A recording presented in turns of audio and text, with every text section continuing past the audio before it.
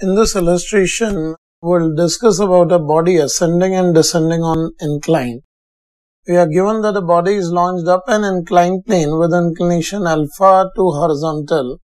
It is observed that the time of ascent is half of the time of descent along a length of incline. And we are required to find the coefficient of friction between body and incline. Here in this situation, if we draw the incline, say it is of length L and the inclination angle is alpha.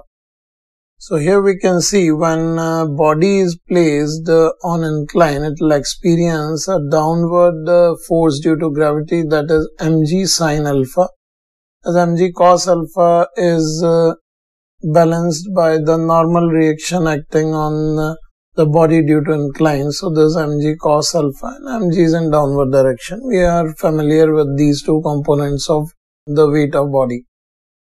Here we can see when the body goes up, then in ascent part its friction will be in downward direction, and when it comes down the friction will act in upward direction. So here we can write while ascending, when it is going up, the friction will act in downward direction, and this mg sin alpha and friction, which is mu and mu mg cos alpha, both will oppose its motion. So we can write while ascending, the acceleration of body is, its acceleration can be written as E1, and this is the total force divided by its mass. So it will be g sin alpha plus mu g cos alpha. We consider mu is the coefficient of friction between body and incline. So this is our equation 1. And we can similarly write while descending, the acceleration of body is, when it comes down, the friction will act in opposite direction, and the force due to which the body is sliding is mg sin alpha minus mu mg cos alpha.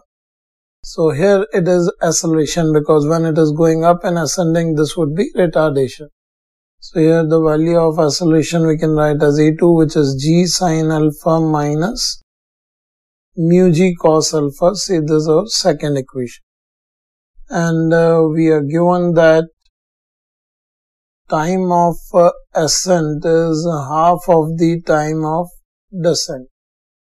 And for an incline of length L, we can always write the time to cover a length L. If either initial speed is 0 or final speed is 0, it can be written as root 2L by A. So time of ascent we can write root 2L by A1, which is equals to half of time of descent is root 2L by A2. Here we are taking acceleration A1 and A2 from equations 1 and 2 for ascending and descending cases. So further simplifying this or squaring the terms, here you can see 2L gets cancelled out, and we can write A1 is equals to 4 times A2. If we substitute the values of A1 and A2, see, here it is g sin alpha plus mu g cos alpha is equals to, and this can be written as 4 times this A2, this 4g sin alpha minus 4 mu g cos alpha.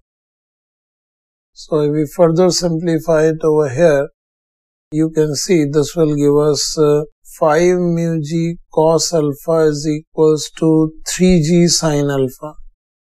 And here you can see g gets cancelled out, and simplifying we are getting the value of mu is 3 by 5 sin alpha by cos alpha we can write as 10 alpha, and this is the final result of this problem.